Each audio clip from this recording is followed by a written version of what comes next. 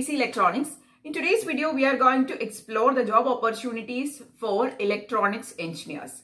In my opinion, the electronics related branches has a lot of job opportunities, whether it is government sector or private sectors like the core companies of electronics, also IT sectors and teaching jobs. Okay, so there is actually a wide variety of job opportunities for all the electronics related branches. So we are going to explore what are the possibilities and which are the organizations which you can try after electronics engineering. Means this video is specially for the people from ECE, EEE and EI branches. Okay, so in this video I'm going to share with you about what are the government organizations that you can try after your electronics engineering degree, means as a fresher, and what are the requirements, what is the selection process. Also, we'll be discussing about what are the core companies of electronics and IT companies and what are the possibilities of doing teaching jobs. Okay, so all these things we'll be discussing in today's video. If you are interested, please do watch this video till the end. Also, if you are seeing the channel for the first time, please make sure you subscribe to the channel and follow us on our Instagram page. So first, let us see which are the government organizations that you can try if you are from ECE, EEE and EI branches. Okay. So the first organization name that I am going to share with you is ISRO. It is actually one of the highly paid jobs in India, and it is one of the reputed government organizations which anybody can work with. And they are having a lot of allowances also if you are actually getting, placed in ISRO as a scientist. So the category to which you are going to get post is SC, Scientist Engineer SC is the category or the post for which they hire BTech candidates. Okay, minimum you should be having 70% and above. If you are having 85% or 90% above, then there is actually high chances of getting shortlisted. Okay, so the selection process consists of, there will be a written test and then there will be technical interview and HR interview. That is going to be the general selection process. Generally, they don't ask for gate scores till the recruitment, that is till the latest recruitments.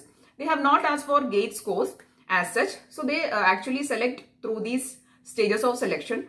The first stage is written test, then there will be technical interviews and face-to-face HR interviews can be there. Okay, so test plus interview, that is the selection process.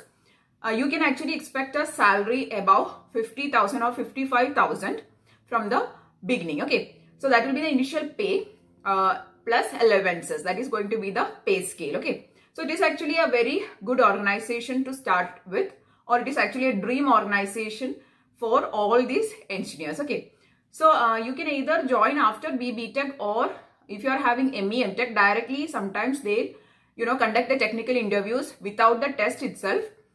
Through the technical interviews they will hire if you are having masters. Okay, so the bachelor degrees will have the test plus interview. For the master, sometimes there won't be test, sometimes there will be test also. Okay, it depends on the organization's decision. Okay, so that is the first organization, which is ISRO. After that, there is DRDO. DRDO is Defense Research and Development Organization. Again, they are following the same pattern of selection, test plus interview. Okay, so that is again a highly paid government organization of India. Again, it is a very reputed organization. So that is the second organization, which is DRDO. The third organization is BARC, that is Baba Atomic Research Center, which again comes in the same category of ISRO, DRDO, that category. So again, they are following the same selection pattern, test plus interview. Sometimes they will be asking for gate score, but mostly the selection process consists of test plus interview, provided that you should be having CGPA above 7.5 or 7. Okay, minimum if you are having 7.5 or 7, only then you need to apply to these organizations, because otherwise you won't be actually getting shortlisted to the selection process. Okay, the next organization is Indian Air Force, and the selection test for this Indian Air Force is called AFCAT, Air Force Common Admission Test, and they actually follow a specific pattern of selection process. There will be an initial test which is called AFCAT itself. It is a test which consists of questions from aptitude area, language related questions. So that is the first stage of selection. And then after that, there is a technical related test. Means there will be questions from your respective discipline only, okay. And this is called EKT, which is Engineering Knowledge Test, okay. Actually, I have done a separate video on this AFCAT selection process itself. I'll be linking that in description box. And also we have done a lot of preparation videos of AFCAT EKT electronics, okay. So that is the next organization, which is Air Force itself. It is a highly paid organization, and again a lot of people want to work with Indian Air Force and they are interested in cracking the AFCAT, okay. So that is the next one, which is AFCAT. The next set of government organizations are NPCIL, BEL, that is Bharat Electronics Limited, Bharat Heavy Electronics Limited, then Gas Authority of India Limited, Steel Corporation of India Limited. These are a set of organizations which are government organizations itself, which look for people from electronics background. And here what happens is there can be two categories of selection. There can be recruitments for people on contract basis and also permanent jobs, okay. For the contract basis, especially for Bharat Electronics Limited, that is BEL, a lot of recruitments will come for contract based engineers, and they the post names will be trainee engineers, project engineers. This will be the post names, okay. And the selection process is quite simple actually. It mainly depends on your academic score, and also they will be conducting a video conferencing based interview, okay. So that is the only selection process, that is a video conferencing based interview, and this will be for contract basis. The contract will be for 3 years or 4 years, and it depends, okay. And if it is for a permanent job role, means if it is a full-time job, means they can sometimes ask for gate score, okay. There can be also recruitments without gate score, and in that case there will be test plus interview, okay. So that is the selection process for these set of organizations, which are Bharat Electronics Limited, Bharat Heavy Electronics Limited, Gas Authority of India Limited, and Steel Authority of India Limited, okay. So these organizations, they recruit people from electronics background, can be for contract basis post, or it can be for a full-time or a permanent job, okay. So any of this job role you can try for. The next set of organizations is IOCL, ONGC, and BSNL. So they generally ask for a compulsory gate score, means the gate score is a must, okay. So and also they recruit people based on the nearest dates of this gate examinations. So you have to actually apply for this recruitment post, and you have to give the gate test. If you get a good score in the gate test, only then you actually get shortlisted for this selection process. That is the criteria. So for these organizations like ONGC, IOCL, BSNL, generally they recruit people only through gate examinations, okay. Otherwise, there can be some contract based job also, but mostly they look for people with valid gate score, okay. So these are some of the government organizations which you can try for. As I've told you, generally these government organizations, they look for valid gate score. Otherwise, especially for ISRO and all, since I have read a lot of notifications, I can thoroughly say that the recruitments are also happening without gate score, but provided that you need to crack their test, okay. They themselves conduct a test. They don't depend on the gate score. They themselves conduct a specific pattern of test, and you have to get shortlisted in that test, okay. So that is the selection process for these government organizations, okay. And other than this, again there is Electronics Corporation of India Limited, National Informatics Center. Again, a lot of other organizations are there. There is government organizations are there, but the most predominant or the most famous ones, these are, okay. Again, if you are interested in doing 1 year apprentice trainings in these government organizations, then it is possible as a fresher, okay. As a fresher, it is not really, easy to get into the government organizations. But if you are interested in doing 1 year training, apprentice training, then it is possible through the MHRD NATS portal, okay. So most of these freshers or these graduates will be knowing about these apprentice trainings. So they mainly look for people from 2018 to 2020 year of pass outs, and also sometimes 2021, that is final years, okay. So these category of people can do apprentice trainings in these government organizations. It is actually an initiative by Government of India to give apprentice trainings to these freshers. Okay, so if you are interested in doing this 1-year apprentice trainings with a stipend which is starting from 8,000 to 10,000, it can depend. Okay, it is possible. Okay, so again I just wanted to give this information. In the previous year also, all the organizations has actually called for apprentice, and in the near future also they will be calling, all the organizations will be calling, and when this notifications will be out, I'll be putting videos. Okay, separate videos I'll be putting for the apprentice recruitments of these organizations. Okay, so that is again a possibility. If you are interested in doing apprentice trainings, it is possible. Okay, so these are the government organizations which these electronics candidates can try for. Now, other than these government organizations, there is actually a lot of private core companies which the electronics people specifically can try for. Let us have a look on this private core companies. Next, let us have a look on what are the core companies of electronics, means the non-IT companies in which the electronics engineers can try for. Okay, so mainly the companies are Intel, Dell, Qualcomm, Broadcom, or some consumer electronics related companies like Nokia, Samsung. Then various companies are actually there. Siemens is there. Then Microsemi, National Instruments.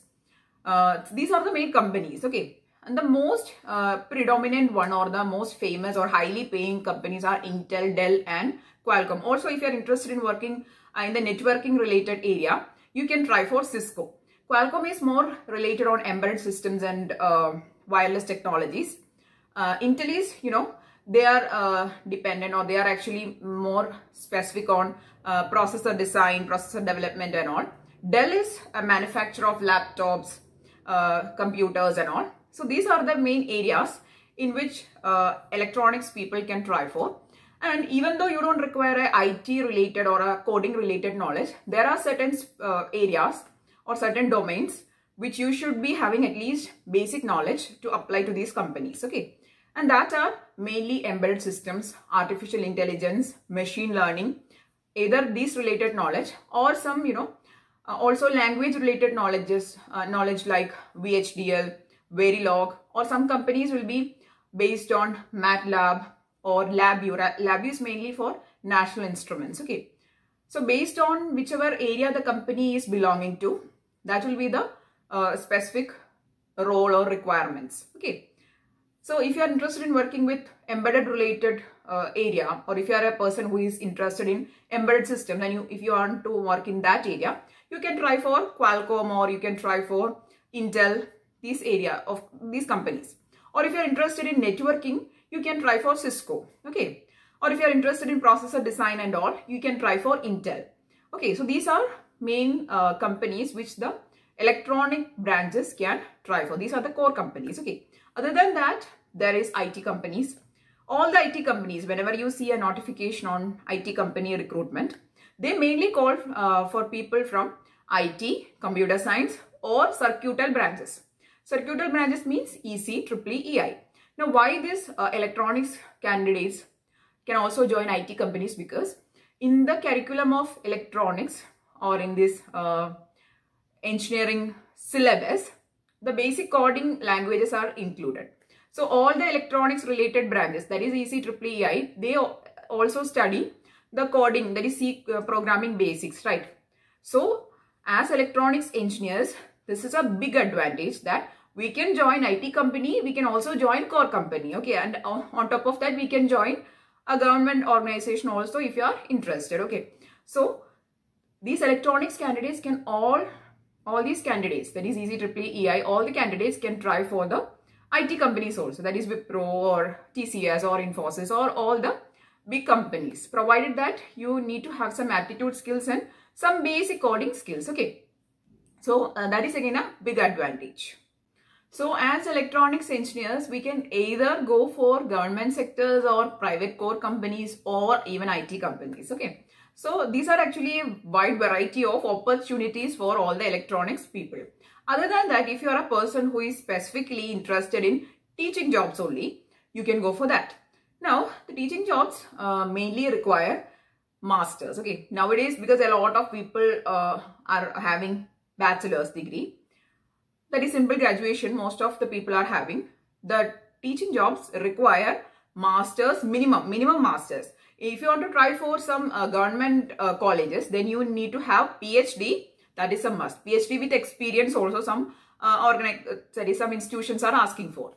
And again, some institutions are asking for valid GATE or NET score. Okay. So these are the requirements for teaching jobs. Masters is compulsory if you are interested in teaching jobs. Okay. If you are directly, if you are only interested in teaching jobs, I would suggest you after your BTech, directly you can join your masters, because without master, none of the private self-financing colleges also will hire you. Okay. So masters is a minimum requirement. Okay. So these are the various possibilities for electronics graduates. So with this video, my aim of actually making this video was, a lot of people actually comment about the job opportunities. What can I do? What I have this much of percentage. What can I do after my my graduation? What are the possibilities? A lot of people do ask in the mails and also ask in the comment section. So through this video, I just wanted to share whatever informations I gathered with these 2-3 years after doing a lot of research works in this area, and also after reading a lot of job notifications. I could gather all these informations about the job opportunities. Okay. And again, if you go to Google and search about the job opportunities, you can get a lot of other informations also. So especially as electronics people or electronics graduate, there's actually a wide variety of job opportunities. We are not really specific to one thing. We can actually have a wide variety of openings. There is opening in government institutions or government organizations, in private companies. If you are interested, you can go in IT, you can go in teaching field or research field, means PhD, or you can join as junior research fellow and all. Okay. So there is actually a wide variety of opportunities. You just need to explore them. So this was the aim of this video. I just wanted to share whatever information I have or I have gathered. I just wanted to share with you. Okay. So that's all for today's video. Okay. So I'm really hoping that you found the video useful. If yes, please make sure you subscribe to the channel. You share the videos with your friends, and please promote the channel in your friends groups also. Okay. So that's all for today's video. That's it. Thanks for watching. Keep supporting. Keep on watching.